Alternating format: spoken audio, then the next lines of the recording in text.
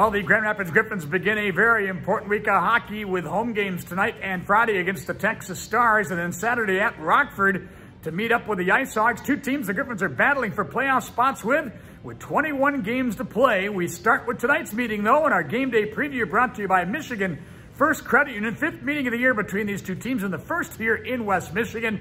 But before we look at tonight's game, let's take you back to a great moment on Sunday. Worth reliving the Griffins' first win of the season against the Chicago Wolves. It came in come from behind fashion and in overtime.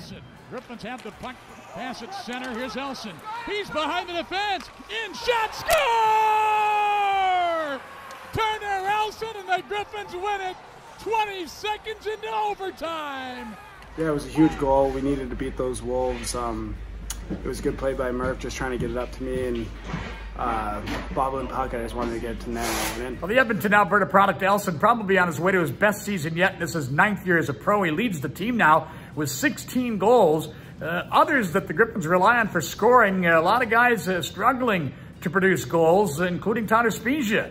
Had just one over a 12-game span, but he now has scored 3 times in his last 3 games. Yeah, I think it's just been a good stretch by our group. Starting to get offense and create a lot of chances as a unit, and thankfully for me, they've found the back of the net. There's 5 points separating the bottom 4 teams in the Central Division standings. Grand Rapids and Texas are 2 of those 4. The others are Iowa and Rockford, so hence the importance of the 2 games here this week. The Griffins and Stars will play for the first time here in Grand Rapids since all the way back in February of 2020. Griffins have had their number here at Van Andel Arena over the last couple of years, having gone 5-0-1 in the last 6 games head-to-head. Stars have been surging of late, though, to get back into the playoff hunt, winning 3 in a row and points in 12 of their last 16. For the Griffins, they'll be without Tara Hirose and Luke Witkowski. Both remain on recall to Detroit.